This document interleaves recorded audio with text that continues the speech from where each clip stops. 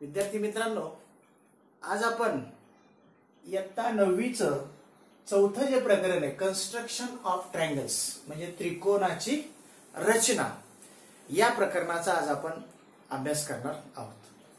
तर या ठिकाणी आपल्याला साधारणपणे या प्रकरणामध्ये 3 प्रकारच्या रचना पाहिजेत। त्यातली जी पहिली रचना आहे first construction to construct triangle when its base one base angle and sum of the remaining two sides are given। पण आतापर्यंत आपल्याला माहिती की त्रिकोण जर काढायचा असेल तर एकूण 6 गोष्टीची आवश्यकता असते, 3 कोन आणि 3 बाजू। त्यापैकी कुठल्याही 3 गोष्टी विशिष्ट 3 गोष्टी दिल्या की आपण इयत्ता 8वी पर्यंत त्रिकोण काढू शकत होतो। परंतु या ठिकाणी थोडीशी वेगळी रचना आहे।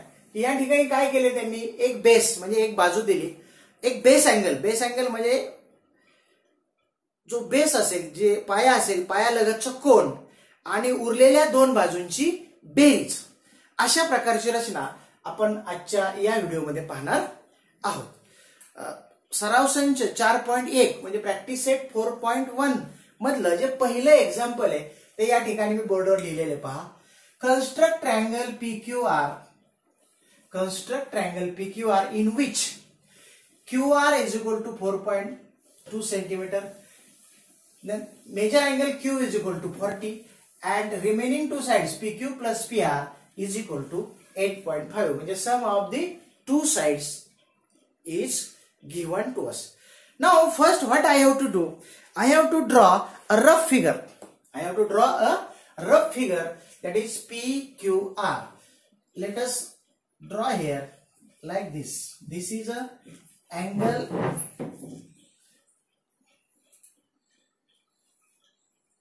okay, this is PQR। I have to construct this angle PQR in which QR is given as a 4.2 centimeter, major angle Q is equal to 40 degree, हा मला 40 अंशाचा दिलाय, आणि सम of PQ plus PR is equal to 8.5 centimeter। These things I have given, this is a rough figure,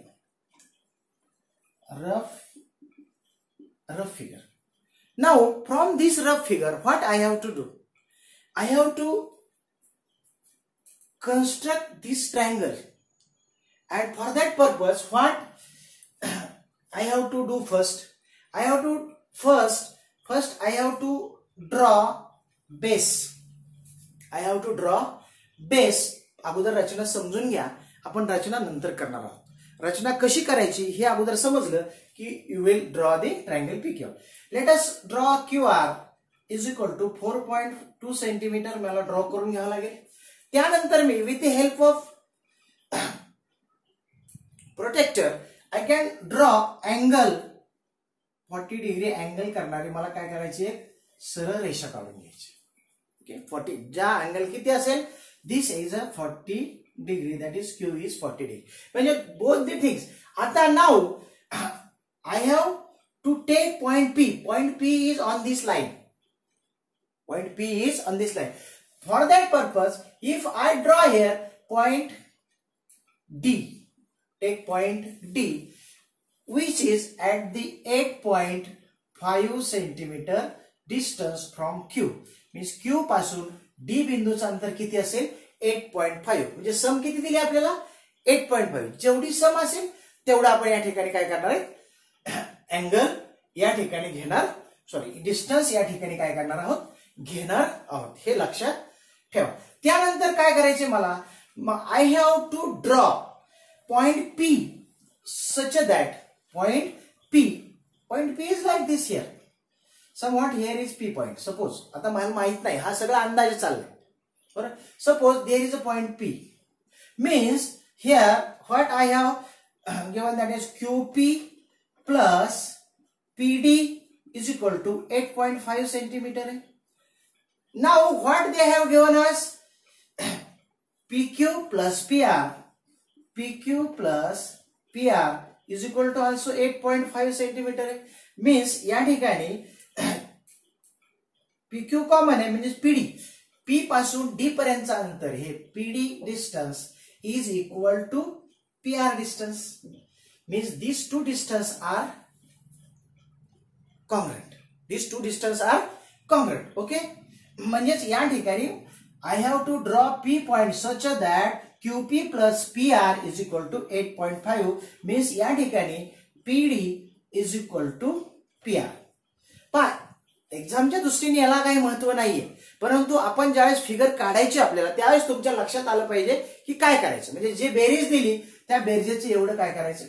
आणि मग आपल्या लक्षात येईल पहा इथं या ठिकाणी जर मी DR कन्स्ट्रक्ट केला, या ठिकाणी पहा सपोज DR लाईन काढली आणि ही DR लाईन जर ही DR मी काय केली, इंटरसेक्ट केली. इंटरसेक्ट जर केली तर या ठिकाणी अशा माझ्या खुणा येतील, अशा खुणा येतील या ठिकाणी, आणि या ठिकाणी मला P बिंदू हा काय होईल मिळेल. ही ओव्हरऑल आपल्या रचनेची जी रफ कृती आहे ती रफ कृती या ठिकाणी तुमच्या लक्षात आली असेल. Now we have to construct triangle PQR. लक्षात आले तुमच्या सगळी प्रोसिजर नेमके काय आहे ते. पण या ठिकाणी मला हे दोन इक्वल घेतले की मला P बिंदू कुठेही मी घेऊ शकत नाही, हे लक्षात ठेवा. या ठिकाणी मला P बिंदू जो घ्यायचा आहे तो ऍक्च्युली या दोघांची बेरीज, ही दोघांची बेरीज काय आली पाहिजे मला 8.5 centimetre. Okay, now let us draw a metre. Let us C. I am drawing the QR is equal to 4.2 centimeter.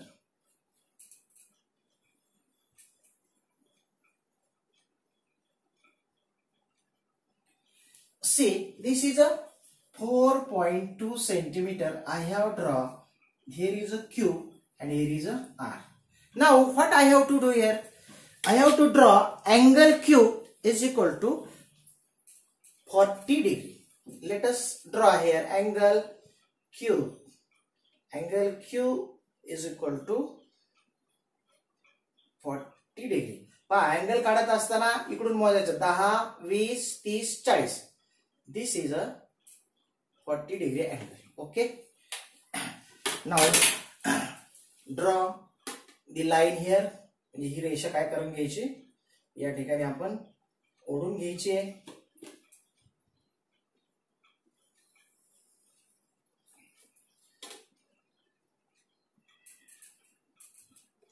Okay, this is a ray Q. आणि या ठिकाणी मला माहिती आहे Q पासून T पॉइंट किती आहे 8.5. Take major 8.5. दॅट इज साधारणपणे पाहता माझ्या काय मेजरमेंट नाही आहेत, परंतु तुम्ही मेजरमेंट घेऊन त्या ठिकाणी करायचंय. साधारणपणे मी असं म्हणतो की हा जो माझा D बिंदू आहे ह्याच्या दुप्पट साधारणपणे मला या ठिकाणी घ्यावं लागेल अंदाजे. सपोज हे मोजून घ्यायचं 1 2 3 4 5 6 7 8 8.5. Suppose this is a point D which is at 8.5 centimeter from the point Q. Okay, तो काय 8.5 centimeter. Now what I have to do, I have to take point P such that PD is equal to PR. Means हा point P मी इथे निश्चित करू शकत नाही. मग मी rough figure मध्ये केला होता, परंतु आता करू शकत नाही. मग या ठिकाणी मला काय करावं लागेल, I have to joint point D and R.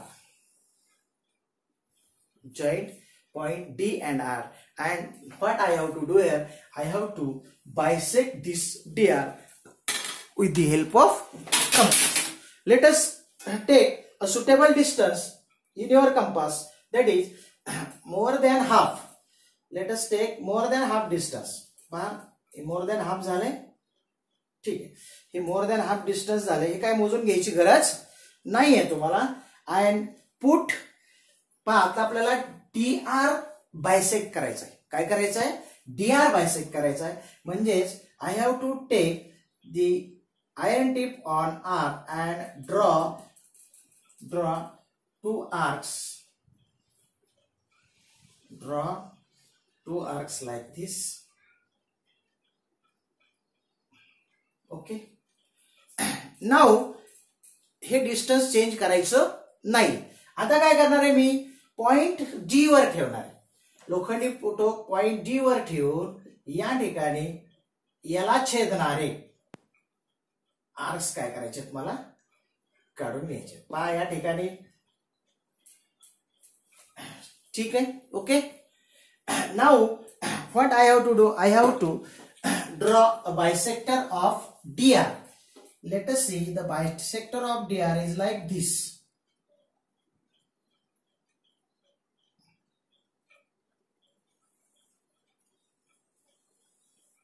This is a bisector of D, and this bisector bisects QD at this point. See this point. आता हे हा कंस वेगळे आणि हा point, this point is your point P. Join the PR. Join the PR. This is your required triangle PQR, in which QR is 4.2 centimeter, major angle Q is 40 degree, and PQ plus PR, because these two sides are same. म्हणजे QD आपली 8.5 आहे आणि PD एवढीच काय आहे PR आहे, म्हणजे ह्या दोघांची बेरीज सुद्धा किती असेल तुमची 8.5 असेल. दिस is our required triangle PQR. I hope that you will understand this construction. Latest विद्यार्थी मित्रांनो, अशा प्रकारे आपण एखाद्या त्रिकोणाचा पायालगत चौकोन आणि उरलेल्या दोन बाजूंची जर बेरीज दिली तर आपण तो त्रिकोण अशा प्रकारे कन्स्ट्रक्ट करू शकतो. निश्चितपणे तुम्हाला हे कन्स्ट्रक्शन समजलं असेल. 4.1 मधले पहिले 2 एक्झाम्पल्स हे अशा प्रकारचे आहेत. पुढील रचना आपण पुढच्या व्हिडिओमध्ये पाहू. निश्चितपणे जर तुम्हाला व्हिडिओ आवडला तर चॅनलला लाईक आणि सबस्क्राईब करा. या ठिकाणी थांबतो. धन्यवाद.